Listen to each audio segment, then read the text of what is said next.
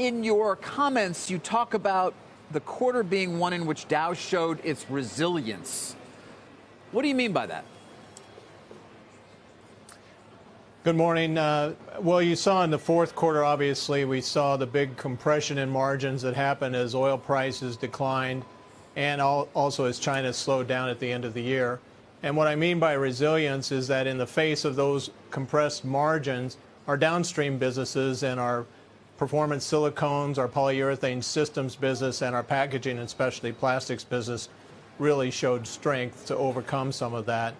Also, we delivered $125 million of cost savings in the quarter and the first $40 million of the stranded cost savings from the Dow-DuPont separation, so we're off to a good start there. So I think all in all, the portfolio performed well and in most cases better than our peers.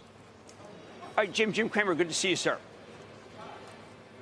Where are Morning, we Jim. with morning? Where are we with the buyback? You guys throw off a huge amount of cash. You're the highest yielding stock in the Dow, but I understand that you do have a lot more firepower. And when will that come to work?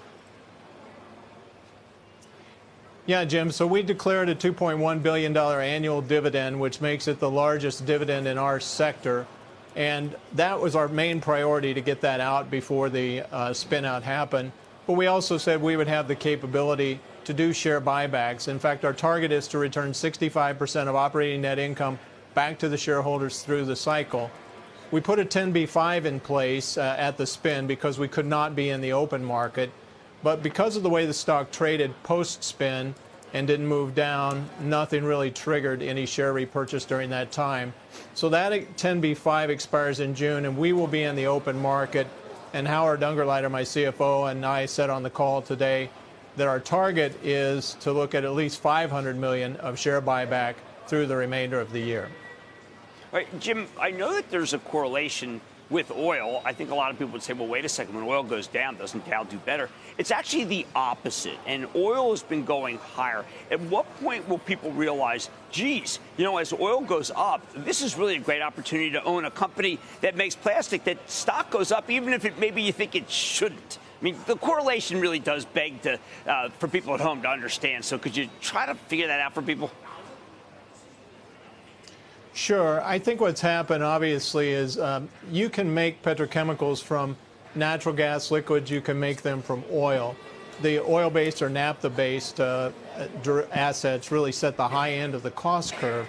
So as oil goes up, you get a spread between naphtha and ethane, naphtha and propane, and that spread means margin for those who have advantaged feedstock positions like Dow and those who have flexible feedstock positions. So as oil moves up, that actually creates spread and creates margin. But the other thing that happens is it's positive for the whole economy. So what we've seen right now is that the consumer demand has been strong, but maybe a little bit weak on some of the big ticket items like buying an automobile or housing starts or durable goods. And I think as you see the whole economy progress, you're going to see that those big ticket items come on. So you get both a demand move and a spread move from that. The other thing to remember is we brought on a lot of capacity in 2018. So there was the bulk of the polyethylene capacity in the first wave of shale gas expansion happened in 2018, about the same time that China slowed down at the end of the year. As that capacity is already online and in the market, through the back half of the year, we think that the polyethylene demand is going to outstrip any new supply. And as you move into 2020, you'll get back into more mid-cycle and more peak 2020, 2021. So some of the analysts are seeing that, and they're saying, look, this is the cycle time where you would expect things to start sequentially improving. And that's what we put out in second quarter outlook. We think core earnings are going to sequentially improve. We've got a couple of turnarounds coming in the quarter, which are a little bit higher cost than first quarter. But we're starting to see pricing turn the corner in our key intermediates like siloxanes, MDI, and polyethylene. Jim, it's Sarah. Question on the industrial economy. I mean, you guys touch so many different industries and production. In the U.S., we're getting some mixed reads now. Weaker ISM report, better factory orders. What's your outlook for the U.S. for the rest of the year in terms of the manufacturing sector? Morning, Sarah. I think the U.S. economy is relatively strong. I think there's a little bit of a drag. We saw some currency headwind in the quarter. For us, it was about $100 million. So as the U.S. dollar has strengthened, that's put a little drag on exports from the U.S. I'm a little more concerned with the EU. The EU has slowed down. So when China slowed down, it backed up some things into Europe, like automobiles. You've got some inventory to work through, both at the dealers and at the manufacturing and automobiles in Europe. And you see that pressure, obviously, in Germany. I think we'll work through that in the back half of the year. And we're starting to see some stimulus in China. I think this trade deal, we get the trade deal done this week. I think you're going to see some positive market psyche come out of that. And a couple of our value chains, you may actually see people start to make commitments and build some inventory to get ready for the back half of the year. Jim, you've got this gigantic Mideast venture, Sidara, and I remember when Andrew Livers used to talk about this is going to be the lowest cost, greatest production field in the world, that this is going to change the game for Dow. I'm trying to figure out where it went. I know it's there, but I'm trying to figure out why it doesn't matter more for your earnings.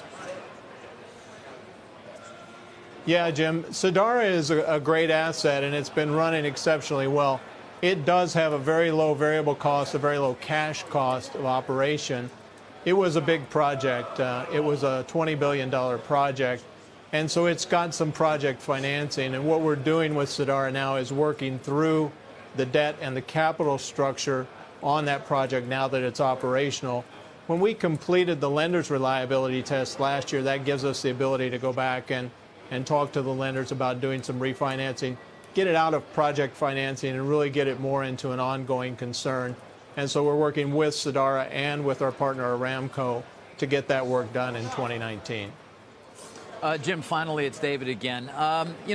Jim and I have talked to you about this in the past, but there is a worldwide effort that one would expect will only continue and pick up momentum to try to get people to use less plastic. Does that represent a headwind long-term to your business? David, I don't think so. One of the reasons plastics has grown and continues to grow is because it's the most sustainable package that's out there. And it's lightweight, it's flexible, it's durable. It can be engineered to do things like make composites to replace metal and steel and glass. So I think you're not going to overcome that trend. We do have to address the waste issue, and I'm very excited about the partnership that we've got, the Alliance to End Plastic Waste. We have now more than 35 companies in the alliance. We've got it up to $1.1 billion. We're very actively moving projects through the pipeline now. Without any solicitation since the beginning of the year, we have more than 300 projects coming at us for circular economy. We're talking about even taking plastic waste and breaking it back down to the chemical molecule so that we can put it back into either an ethylene cracker or a plastics plant. We call that feedstock recycling. That would be a full loop circular economy, just like you would have with an aluminum can going back to a smelter. You're seeing a lot of activity in this space, and I think over the long term, people are going to say, we should put our effort into that versus trying to ban everything, especially things that have a very positive sustainability impact.